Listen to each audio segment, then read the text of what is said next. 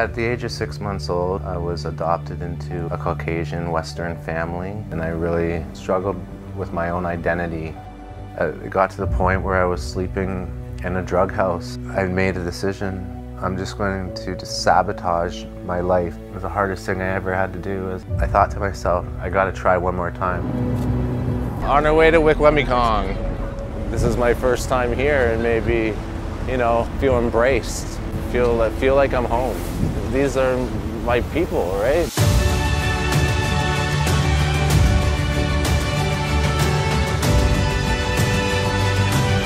This is where I want to be right now. This is where I'm supposed to be right now.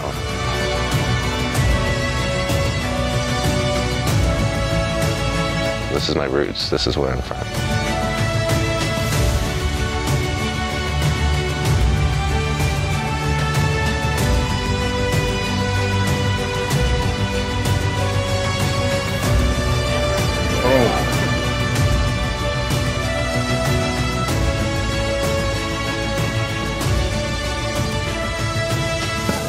Something's creating a perfect moment right now.